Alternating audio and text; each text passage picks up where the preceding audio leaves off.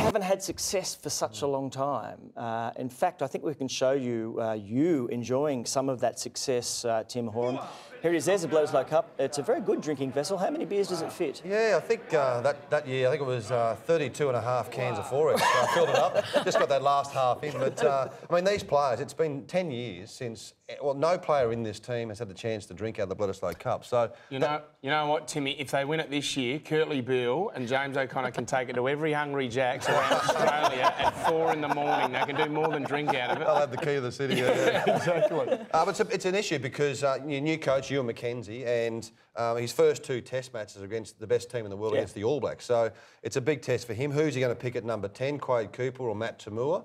Does he go with the safety of Matt Tamua, or does he put the X factor in of Quade Cooper? Ewan McKenzie and his selectors has to pick a team to beat the All Blacks. It's a pretty big litmus test for Ewan McKenzie and his coaching staff. And the other name, of course, is James O'Connor. He was at number 10. Does he push out to the wing? Does he get on the bench? Yeah, I'd say he'd be on the wing or at fullback. It depends whether Jesse Mogg gets his first start in Test rugby at fullback, and whether Ewan McKenzie has enough faith in a young player like Jesse Mogg. He's had a brilliant season, and he's got a good left boot as well, and you need that against the All Blacks. No Dan Carter. Yeah, that's good. So that's huge. It's the best opportunity for this Wallaby team to win a Test match at home for a long time. There seems to be some rules changes which are kind of come to being first in this Test match, where the packs actually have to bind first rather than the massive collision, which is like a car accident.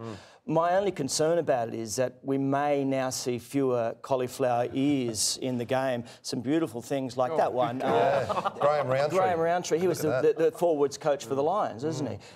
Is that a sad thing for you? I don't mind as long as the scrums are quickened up. It looks like it's going to slow the scrums down a little bit, the engagement, and get the 2 packs a little bit closer together. So it's more of a safety aspect for younger kids as well. The other thing, the great thing about this contest is the haka. It's just such a wonderful thing to see, that confrontational moment when the New Zealand team faces up to the others. Now, have you enjoyed the haka experience? Yeah, it's a great culture. It's something that everyone loves to see in an All Black match. And I played 23 times against the All Blacks and faced the haka 22 times. It's that 23rd time that I'm interested in. You'd be surprised to know, Timmy.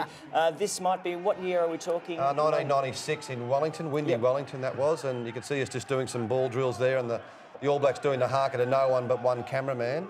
And whose idea was this?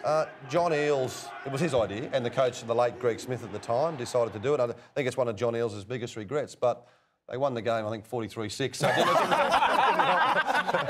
Did you think at the time, when you were in those drills, you think, oh, this doesn't feel right? It didn't feel right. Yeah. No. The haka, it's quite ferocious these days. They, the whole neck. Well, the Copa Apunga. Yeah, which is like the one from we've found here. I think it might have been 1973. Not quite so scary. Have a look at it. This guy's playing the banjo. They're not in sync, are they? Dawn Friends actually voted for him. They got through to the next round of Australia's Got Talent, which was... I love it!